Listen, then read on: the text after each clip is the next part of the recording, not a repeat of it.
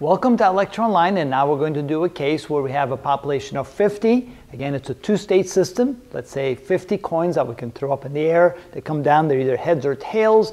And so what are the number of microstates that we can have? And of course, that depends upon how many will be heads and how many will be tails. The max number of microstates will occur when the number of heads and tails are equal. We have 25 of each when n1 equals n2. Remember that n1 plus n2 is equal to n, which is equal to 50.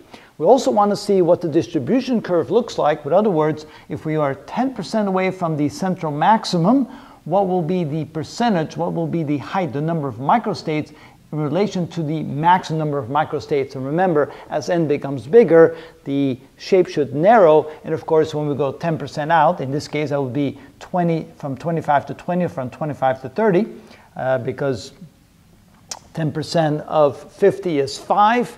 That means we will be able to figure out what the number of microstates will be for 10% out from the maximum relative to the max number of microstates. And since the numbers are still relatively small, we can still use our calculator to find the what we call factorial of 50 and 25, so we don't have to use Stirling's approximation yet. We have that waiting in the wings right here when the numbers become too big, where we can no longer find the what we call the factorial of those numbers. All right, so let's try that. Let's find out what the max number of microstates is, which can be found by taking the number of n factorial divided by half of that, n1 and n2 factorial, which in this case n1 and n2 are equal to each other, summing up to 50. So let's try 50 factorial and divide that by 25 factorial and divide that by 25 factorial. And that gives me 1.26 times 10 to the, oh, let me try it again. Let me try that with my glasses on, because I can see, yep, all right. So now when we convert that to an exponential, so we can say that is equal to, I'll take the log of that. There we go, and we have 14.10. So this is equal to 10 raised to the 14.10 power. All right, so that's the maximum number of microstates in a population of 50 items in a two-state system. That's a huge number, of course. That's already in terms of over 100 trillion different microstates. Now let's see what it would be when we're 10% off the maximum. What would be the relative height of that curve right there? So we're going to go n is equal to, not n, but n1. n1 is equal to 20 instead of 25. And so now we want to calculate the number of microstates in that case. And so that's going to be equal to 20, which can be written as 50 factorial divided by 20 factorial divided by 30 factorial. And so let's see what that is equal to. So when I do that, I get 50 factorial. And let me use my glasses here. 50 factorial divided by 20 factorial. And divide by 30 factorial.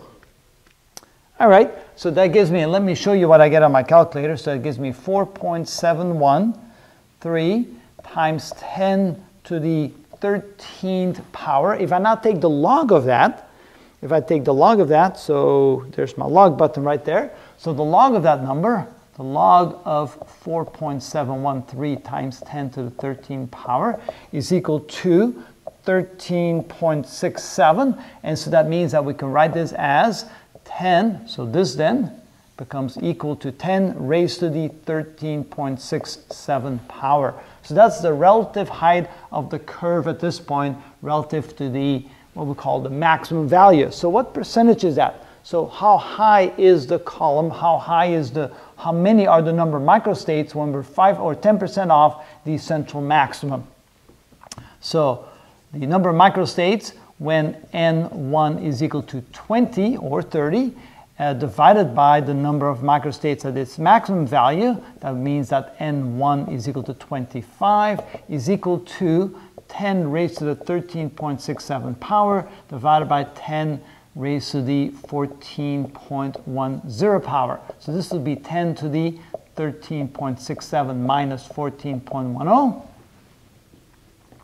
So 13.67 minus, let me try it again. So we take 10 raised to the quantity 13.67 minus 14.1 equals, and that gives me a number equal to 0.372, which is equal to 37.2%. Remember, when we did it when n was equal to 10, I believe it was somewhere in the 85% range. So now we're down to 37%.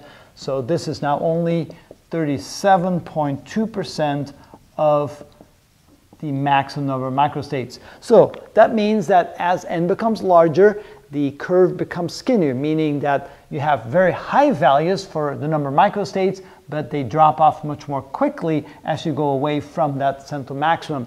Again, what that means in terms of thermodynamics is that the larger the number of objects in the population, the more likely that the state that you'll end up will be where n1 will equal n2. So the probability will grow that you'll be very close to this ratio n1 equals n2 as the number gets big, and that there's less likely chance that you'll be away from that point where n1 equals n2, where you have the same number in one state and in the other state as well. And so we'll do that again. Now we'll use an example n equals 100 or n equals 1,000, and you can see how that curve continues to narrow, where the 5%, the height of the curve when you're 5% out from the central maximum, where the maximum number of microstates occur, will be a smaller and smaller value relative to that, which seems to indicate then that as the number grows in size, the probability that you'll be much closer to n1 equals n2, where the number of